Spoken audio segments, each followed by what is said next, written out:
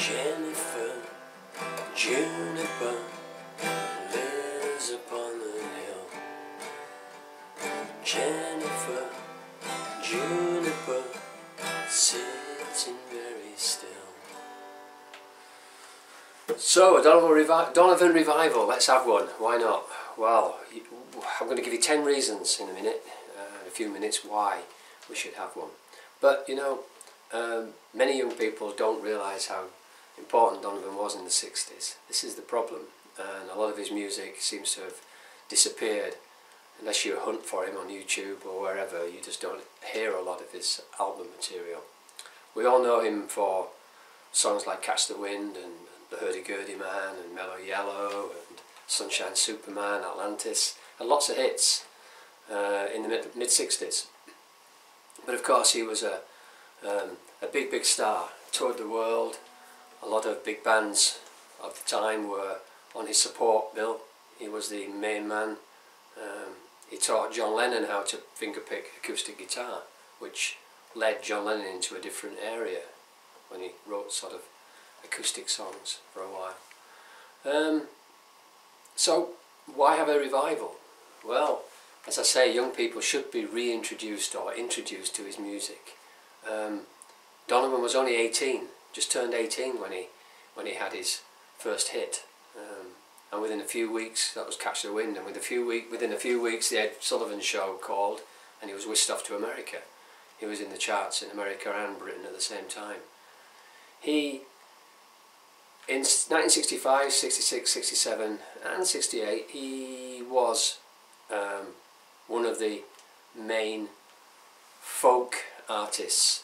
But he wasn't just a folk, it wasn't just a British version of Bob Dylan, far from it. A couple of his songs sound a bit Dylanish, but he soon changed. He started fusing different music genre. He used Celtic sounds, he used blues, jazz, and folk, of course, which upset a few of the folk purists because they wanted him just to be an acoustic folk singer. He toured the world. He had a lot of recording help with people like Jeff Beck, Jimmy Page. A lot of people say that Led Zeppelin were influenced by Donovan. I think there are 10 good reasons why we should look into having a Donovan revival, re-releasing some of his songs, some of his album tracks. He was very he wrote many songs in the 60s. He was a bit like a folk Paul McCartney. He'd be writing songs usually about girls, but about anything, his family, about his bedroom at home when he was a teenager growing up. He'd write about anything. So 10 reasons why we should launch Donovan back into the spotlight. First of all, his music is very happy, it's laid back, it's fun. Let's bring the fun back into music. Number 2, there's a naive, likable innocence to his lyrics. Lots of lyrics these days are just ugly and hurtful, not very nice. Number 3, well, Donovan's melodies are catchy, they're timeless, like Jennifer Juniper that I started to play at the beginning. Like Mellow Yellow and The Hurdy Gurdy Man. Number 4 is, for musicians, his songs are very easy to learn, very easy to play and sing, usually 3 chords. Number 5, well, as I say, he's written many songs, and you can find some hidden gems if you search the internet. Songs that were not released at the time or were later released in different formats. But a lot of songs. He was a very good songwriter. Reason number 6, he's a hippie. There are not many true hippies around, but he's one, definitely. Number 7, his guitar playing. He is a very good musician. He's one of the best finger pickers. He learned from the best.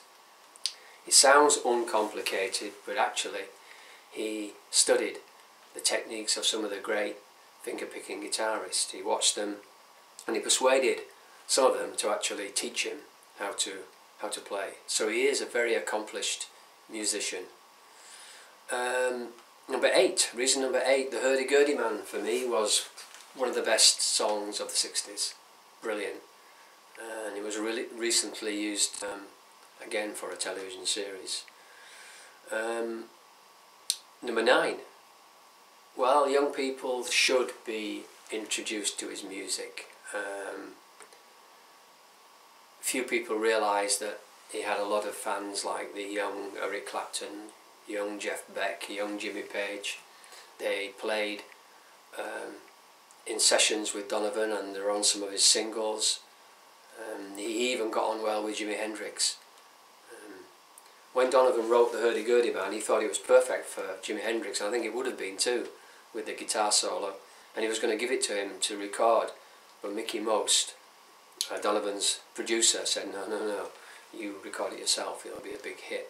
And Mickey Most he was rarely wrong when it comes to actually forecasting what's a hit and what isn't.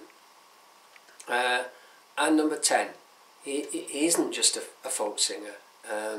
He's always experimented. He's experimented with so many different types of music. He's steeped in blues and jazz, and as I say, he's a Scotsman, so a lot of Celtic music crept into some of his style. And he was a great, wow, he's ahead of his time, I think. If you listen to a lot of his songs, he was way ahead of his time. And so there we are. Donovan, who's still touring now at the ripe old age of 70-something. Let's have a Donovan revival.